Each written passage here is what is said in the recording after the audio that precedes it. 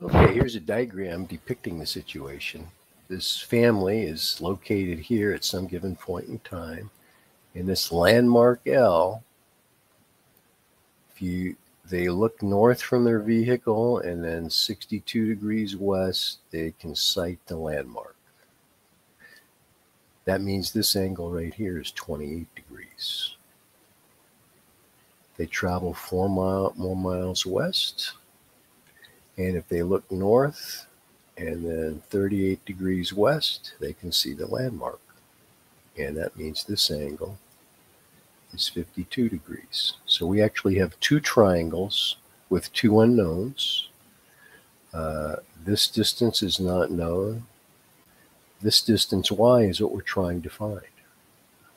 That's the shortest, the closest they'll ever get to the landmark, the perpendicular distance from this road that they're heading west on. So the equations look like this. For the angle with a 52 degree acute angle, the cotangent of 52 is x over y. Of course, you could say the tangent of 52 is y over x. Or you could find this angle right here, which is the complement of 52, which would be 38. And you could say the tangent of 38 equals x over y. The idea is that since we want to end up with y by itself, we probably want to try to eliminate the x. So if you use cotangent, you end up with these two equations right here. As far as the triangle with the 28 degree acute angle, the cotangent of 28 is the adjacent side, which is x plus 4 over y.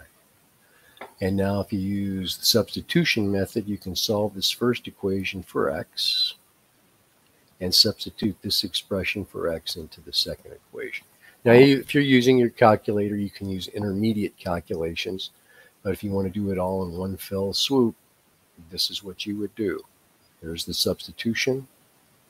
Multiply both sides by y. Get the terms containing y on the same side of the equal sign by subtracting this term. Factor out the y and then divide 4 by cotangent 28 minus cotangent 52. There's your answer. Of course, again, there's different ways to do it. You could use tangent. You get a little more complicated looking expression. You could also find these acute angles up here and use tangent to get the x's, the variables containing x on the top. Okay, there you go. Hope that helped. If you have any questions, post